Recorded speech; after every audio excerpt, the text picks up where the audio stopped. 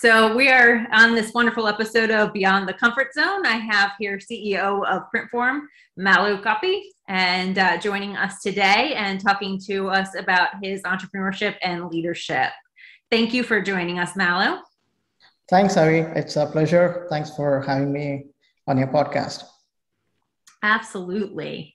I know we were just talking about your business and how you got to Printform and all of that. Can you just tell our audience a little bit about what Printform does? What type of manufacturing? Sure.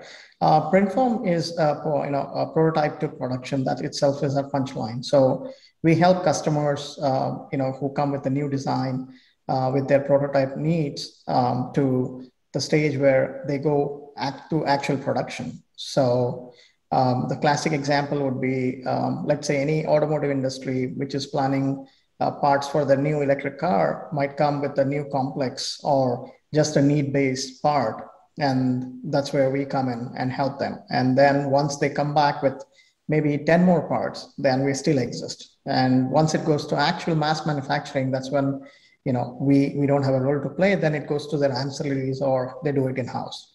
So we cater to different industries from automotive, aerospace, consumer products, robotics, and oil and gas. So we pretty much cover all the industries which basically need any manufacturing and prototyping part.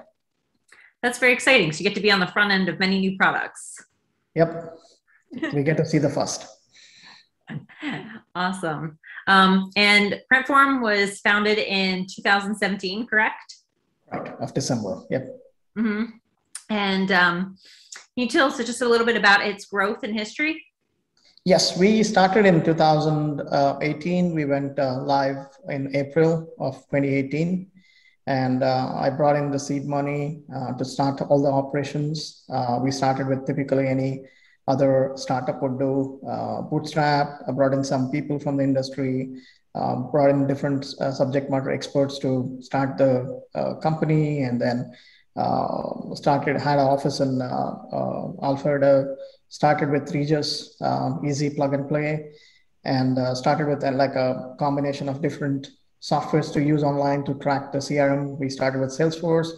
For the accounts, we started to use QuickBooks and different platforms for digital marketing. And beyond 2018 of August, that's when we started to get actual customers. So we ended the year with $500,000 in the next 8 months. That was for entire of 2018. And from there on, business has been good, growing, and we almost grown about 400% in the last 4 years. So that's where we are, and we continue to grow at least about more than 50% to 100% every year. That's absolutely incredible. Hopefully some of your secrets for fast growth can be shared to other leaders who are watching this. Sure. Yeah, we believe in scaling more than growth, and that's been our mantra. That's a term we use in India. That's a secret, ingredient to focus more on scaling, right? So, and that brings in a lot of innovation. So that's our strength. Now, what would you say is a common myth about your field of expertise? That it's very new. People are still not aware of what happens in the additive manufacturing or 3D printing world. I think people are aware, but they always get confused between when you say 3D printing, they think that we are like any other printing company, which makes, either brochures or, that's the myth, what we come across in most of the times. The moment we say, oh, Printform, so you do printing, right? So then we say, no, we do printing, but we use 3D printing as a technology, and forming is we form the part. So it's a technology used to form the part. So that's when, people say, oh, okay, now we understand. So that's we always come across that because when we say printing, then people think it's different printing. Yeah, the assumption's still 2D for about everything. Yep. What would you say is the biggest challenge that your business or industry is facing right now?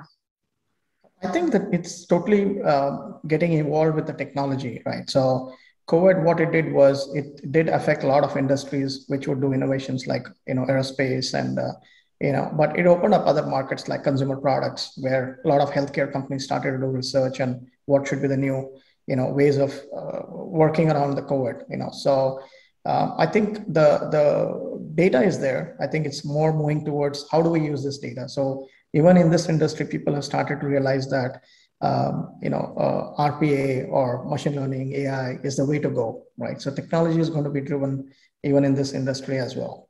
Mm-hmm. And tell me, a leader such as yourself, found this company.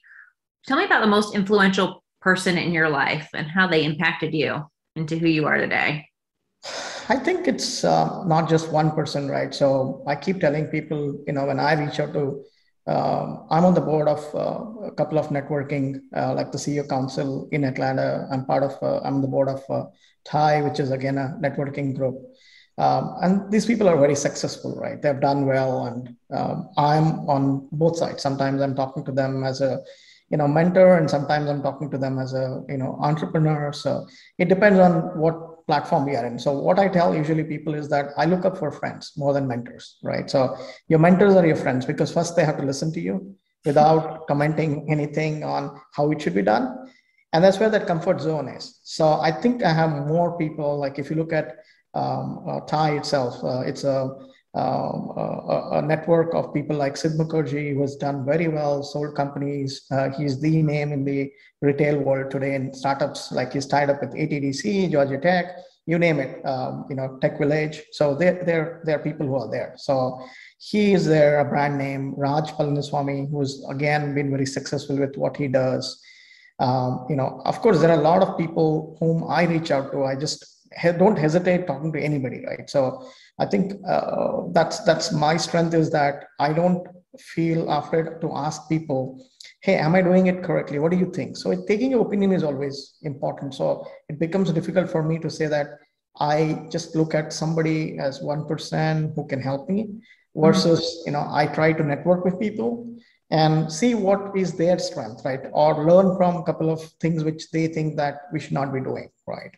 So, that I think that's how I, as an entrepreneur, look at things. Maybe I'm a little different than the rest, but I think that's it.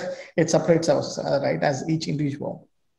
Well, it sounds like you value collective knowledge and wisdom from others. Yep. That's important, right? So it's very difficult to have in one person. Whether it's if you look at all the successful people, whether it's Bill Gates, or Jeff Bezos, each one of them have their own journeys, right? So you can pick up the best thing. And I'm sure when you try to connect with your story, there is always that dot which gets connected when you listen to those. Like I was listening to yesterday on Friday to the CEO of Greenlight, right? So I was able to connect like how, exactly he was looking out for partners and how the network helped and how, people like ATDC, TIE came into picture. So it's the same path we are all taking in different ways, but ultimately the success is something which gets there depending on the, how focused you are, how passionate you are in that journey. Excellent. Now I'm curious, if you could go back and tell your 18-year-old self one piece of advice, what would it be? Succeed at an early age in entrepreneurship. It's good to take risk when you're in your, either late 20s or early 20s, because you have a free of mind, right? You're nothing to lose.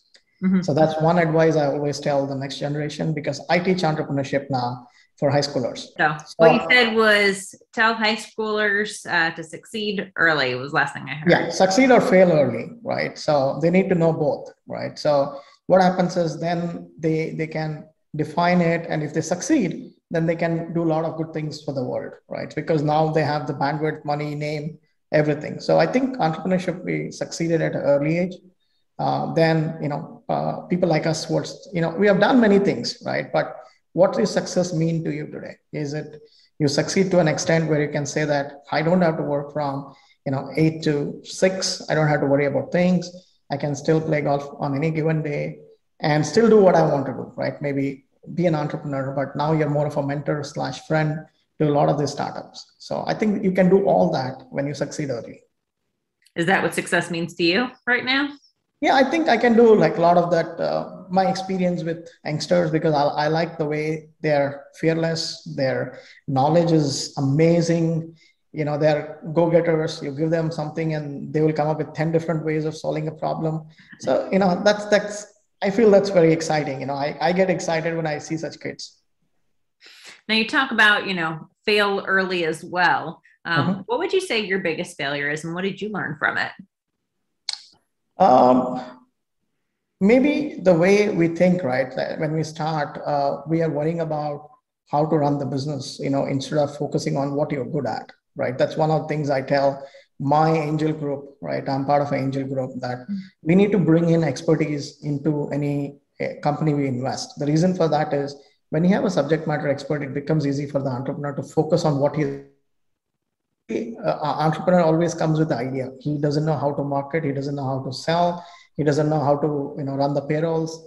All that experience is not there. But he tries to learn it because he don't have the help, right? So I would say that if we can bring in that, right, that's where I felt that sometimes it takes a lot of effort, and that becomes either that defines your success or failure in the journey. So I would say that if you have that eco cycle, then it becomes easy for the entrepreneur to focus on what he's good at. Makes a lot of sense. Focus on what you're good at and bring the right resources around you. Sure. Without adding too much of cost, right? Then it boils down to, where's the money? Yes, especially in startup, right? Right. So if you can network around it, right? So that's what we've been saying to, in fact, one of my ideas is to see how we can knock on to the doors of the startups instead of they reaching us to us. So saying, hey, what are your top 3 problems, right? Like, so there are many startups in many, whether it's ATDC, village, tech village, anywhere. You just go find the list, knock their doors, and ask, hey, what help do you need? Where do you think are your biggest challenges? I think those are my takeaways, saying that nobody even, I was not able to reach out to anybody who could even think about it, because everybody is trying to say, no, you need to hire the best guy, but that comes with a price. But ultimately, I don't have the money. So it's a situation where, if it's network, it helps each other to flourish. And then that's how these startups will become, succeeding more than, failing. So really the power of a network and resources. Yes. Over internal hiring and, kind of standard business practices. Right. Awesome. I'm curious, what, business, one thing, in this process of forming Printform and bringing it to where it is today, happened that you did not expect? I think the growth, right? What we didn't expect was that, which will be much faster, hiring people or the growth of getting business, right? So in this whole journey, I found out that the only way we can, grow is scale it, right? The scale was all about innovation, as I told you, bringing in those right tools and help the people. So in our line of business, the most difficult part is selling when somebody comes to the door, and because the response time has to be quick. There are competitors who are trying to compete with us, and a small $200 customer can become $1 million. So your risks are very high if you don't treat them. If you see a Gmail or a Yahoo, and you say, hey, I don't know whether this can be a prospect, is a good prospect, or is it going to give me $1 million? If you do, you start evaluating that person, maybe you're losing a big customer, right? So, and also the focus areas, like the time taken to create a code, time taken to create an invoice, all those things which are more of a data work. So we took them away. We said, okay, one click, it should be automated. And that helps the sales guy to focus on what he's good at, right? It's a good problem to have. Now, if he's able to reach 15 customers in a day with all this data work, I would see that how can he reach 30 people now? It's a good problem for any company's growth, right? And for the individual growth. So instead of adding people, now you're adding technology, which will help them to grow. And in turn, it helps the company to grow. And your cash flow looks good at the end of the day. What are some indispensable tools or resources that you have that, make it honestly indispensable for you to do what you're doing, or your salespeople, your team to do what they're doing? So I think the research in every aspect of the business, right? If you look at digital marketing, there are thousands of ways of doing out or reaching out. And we know that this is a big country and too many customers, and you can't have business development people going around the country, right? So the only way we could reach out was through digital marketing. Now, even there, when you break it down, there are 6 or 7 ways of doing it, right? Like you have meta tags for your organic searches, you have AdWords, you have email campaigns, social media, all those. Now, what is the best thing for you? I think one thing we did was we put a team to do a research for 6 months. So we found out tools which are going to be subscription based, and we will test more than one. Suppose, for example, if it's meta tag, we found out 3 tools which could tell me which meta tag is the one which is working. Mm-hmm. And based on the data, after 6 months, now we have our own blue book, I would call, where we know, okay, for meta tags, I use this, for AdWords, I use this, for my competitors, keywords and competition, I use this tool. So I think that's the strength we have when we pick up something, right? If we look at digital marketing, that's what we did. And same thing we did with our sales. So if the salespeople came and said that I have a customer A, and how do we reach out to more people? So what we did, we took that one customer who is, started small, became big.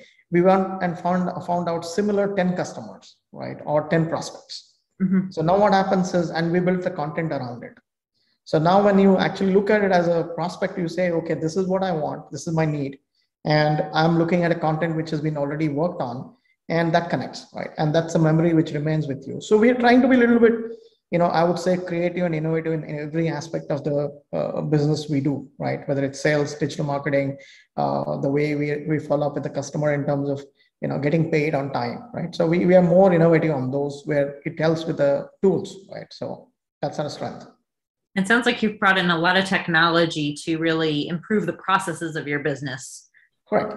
Today, if I want to know what is my return on investment on a ad which was clicked, I have that tracking system which tells me how the customer came in, whether it's a word of mouth or, I'm able to track all that. I'm able to track that and then also give my sales people a forecast of, leads based on the rating, right? So we have a color combination saying that it searches the moment you click and you come into our database, it searches whether you are a new customer, existing, quote, different levels, and puts you based on the coloring we have. So if you're already a customer, then it puts you at the top 3, top 4, so that we want to respond back quickly. And there is a story to narrate, right? So I can start my conversation with you saying that, hey, we see that you already have bought some parts from us. Tell us, are you part of the same team? Did you talk to this person who placed an order? So what happens is the conversation is at a different level altogether. So there's a comfort zone between the new prospect and us, because we already know that they're our customers. So we start the conversation based on at what level they are in. So you use coloration to then help prioritize response, essentially, and then the types of responses that need to go back out. Correct. Awesome. That sounds very,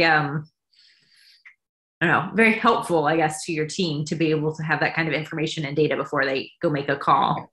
Also, we give them enough data. Like, for example, when I search for one customer, I'm able to tell them what is the size of the company, how many employees are there, what are the industries they focus on. So all that data is available to them. They don't have to go to any website, search for when they call the customer. So the highlights automatically, we've written some Python script which pulls up the data and puts it in front of you, right? So basically, when somebody has data in front of them, the whole conversation with the other person is different, because now you know that you're talking about them, which makes the other person feel happy, because now you've done your homework, right? So absolutely, it's always better to know about your customer or potential customer rather than have them share it with you.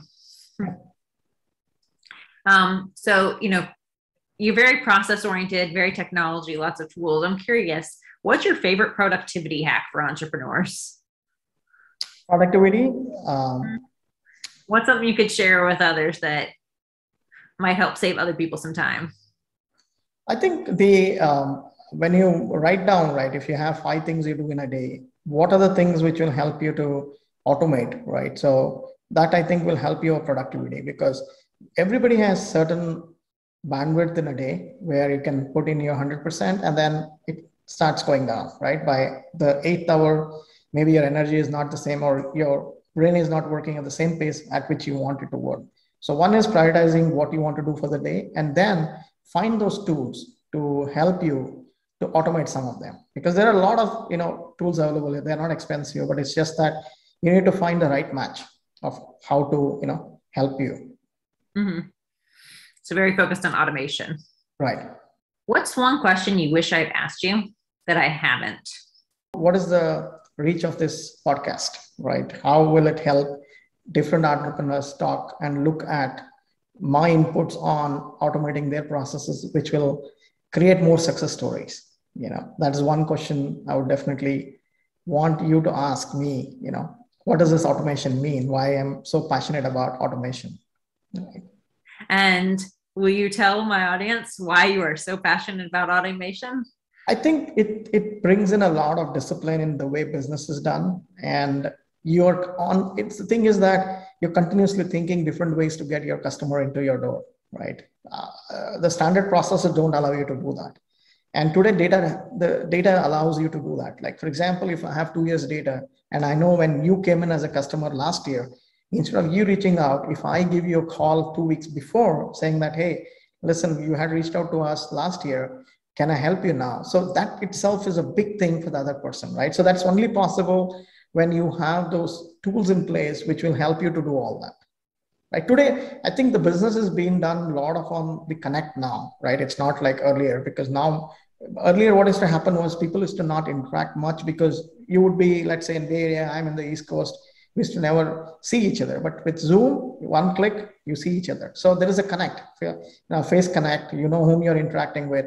So what happens is with all these automations, it just helps you to, sell better, connect better. That relationship is built. And I think many times business is done on the comfort and relationships, right?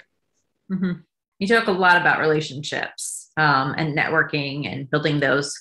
Can you give me, one or two ways in your career you have worked to build those relationships that's been really successful for you? What I was trying to say is whenever I meet anybody, whether it's to network or one-on-one meetings, I never tend to ask business with people, no matter who they are. I tend to, connect with them to understand what is it that they're expecting from that whole discussion. Is it that they have something on the table? Do they have any, concerns which they are wanting to talk? And then, I think the first meeting is all about just understanding what and why they are here to meet us, right? So, and then the second one, I would allow to talk about myself, about the company, what we do. And the third could be a meeting where you say, okay, now I understand your problem. I have a solution to it. What do you think about it, right? So it's always good to wait in business that the other person comes to you saying, can you help me? Instead of you always going and knocking, because people don't like it. Then they feel that, hey, every time Mallu calls me, I know what's the agenda, right? He just wants to ask for more business or wants to see how can I get connected with the network of people he or she has. So I think that's something which I tell people, don't ever do that, right? So I think that's one takeaway. I would tell the entrepreneurs, I know it's the human tendency to jump on the opportunity, but I think waiting sometimes helps.